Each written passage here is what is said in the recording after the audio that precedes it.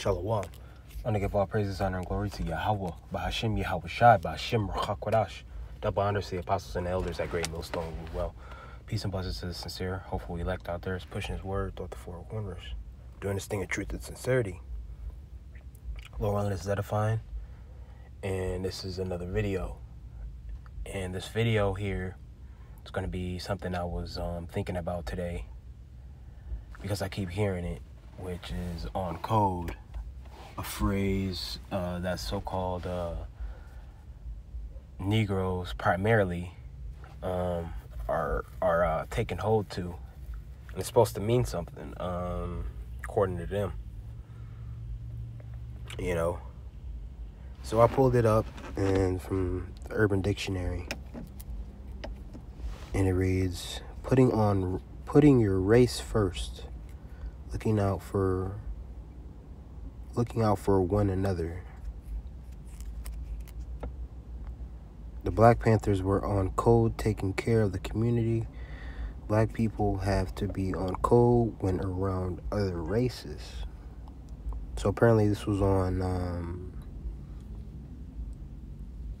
Black Panther.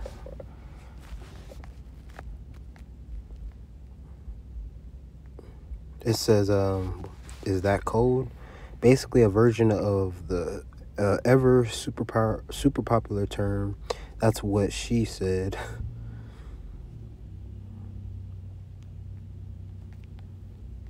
No, I'm not going to use that one. And so basically now the phrase on code is being used because the spotlight is on Kanye West and Kyrie Irving. And you have a lot of so-called, they call themselves pro-blackity black folks. I think they adopted that phrase. And I think it's really popularized by Dr. Umar Johnson, and Tariq Nasheed. And FYI, those two are compromised as well. They're in the pocket of Esau Edom, the so-called white man, although they are very entertaining to some people, and they give good insight.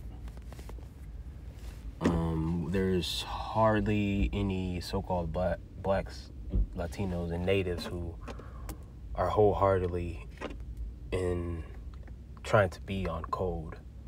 If you want to be, keep it real, and they haven't been infiltrated. If they aren't, it's on a real low level. So we're really in a situation, looking at it carnally. We're done as a people. But we know that the scripture said the Lord, Yahweh Shemi Shai, left a remnant according to his will. In the last days are going to wake up and endure to the end. All right, so you have the true believers now, but you also have a lot of people who are full of shit and chicken shit, and they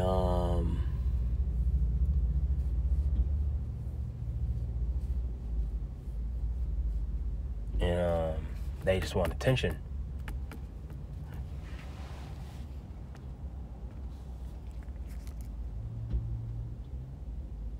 It's clear to see, it's pretty clear to see for me.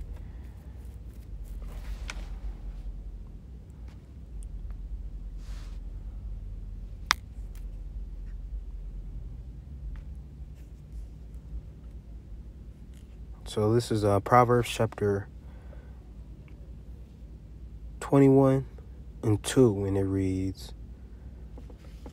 every way of a man is right in his own eyes, but the Lord pondereth the hearts.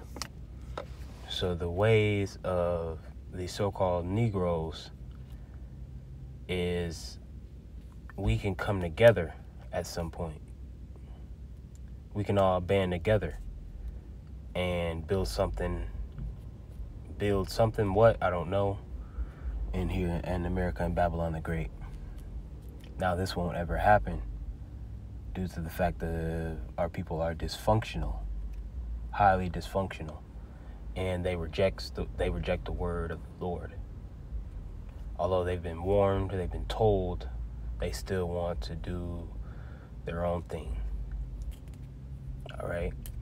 And this comes down to the people people on the low spectrum and on the high spectrum.